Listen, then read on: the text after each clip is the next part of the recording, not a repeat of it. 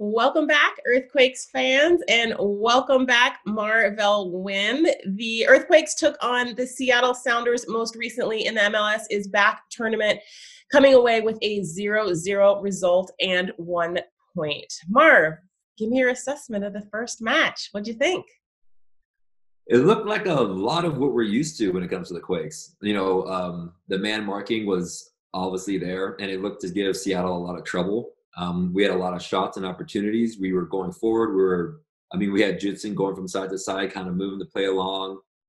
We had Jackson moving the ball forward. We had Vaco trying to do Vaco things, get in and around the box, trying to do what he did. And we saw Vega come up huge on more than one occasion. Unfortunately, Seattle did kind of break us down from time to time, but they are the reigning MLS Cup champions. So it was a great starting point, almost like to know where the team is versus such a great team. So, I'm definitely not disappointed. What about you? What are your thoughts?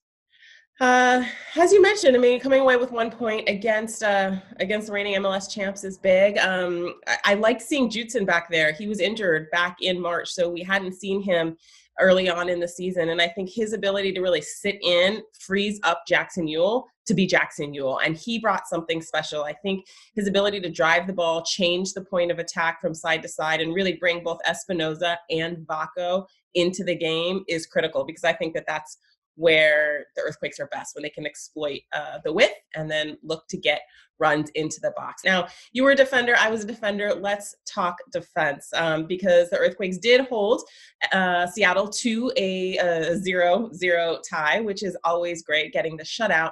But there were some moments where the Seattle Sounders did get in, and Danielle Vega had to come up big. What do the Quakes need to do to really clean up those small mistakes and moments and secure things in the back?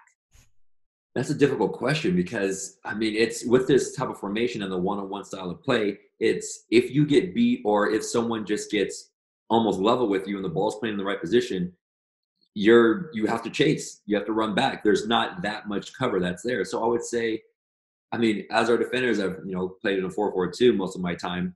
I would say, one person on the ball or defending the man on the ball, and then you have cover. In this situation, you can't let them turn at any moment. That's just the best way you can go about it. Yeah, certainly the style that the Earthquakes play and Matias Almeida likes to implement is it causes these games to definitely be on edge defensively often. But credit to the Quakes, they certainly had a ton of possession, certainly had more chances, and thought it was a good start against the MLS Cup champions. Let's look ahead now to Vancouver. What do you think the Quakes need to do to regroup, to get their legs back, and get the 3 points that they're certainly going to need against Vancouver if they want to advance out of Group B? Honestly, if I see the same energy and the same kind of ideas as they had in this game, I really think they're going to find success. The way they played, the way that they just they had their opportunities, they had their crosses, they had their chances. I think that is almost a solid way to approach every game, and you're going to get results. Granted, we were able to get some subs in, and it does seem near the end, there were a lot of players were going down. So we just have to hope that we can just maintain that level throughout this tournament, and I think we'll be doing just fine. Yes, Matias Almeida did say the injury to Osvaldo Alanis was just cramp, so hopefully we will see him. And he also did mention that he was looking to insert some more players into the lineup, get some more minutes. Certainly seems it's going to play a factor given the heat and how humid it seems to be down in Orlando. So our analysis from outside the bubble. Thank you for joining us. Congratulations to the Earthquakes on getting 1 point. Certainly need to come away with 3 points against Vancouver and also Chicago if they are to move out of Group B. Marv, as always, thanks for joining us, Earthquakes fans. Make sure you stay tuned to the next upcoming match where the San Jose Earthquakes take on the Vancouver Whitecaps.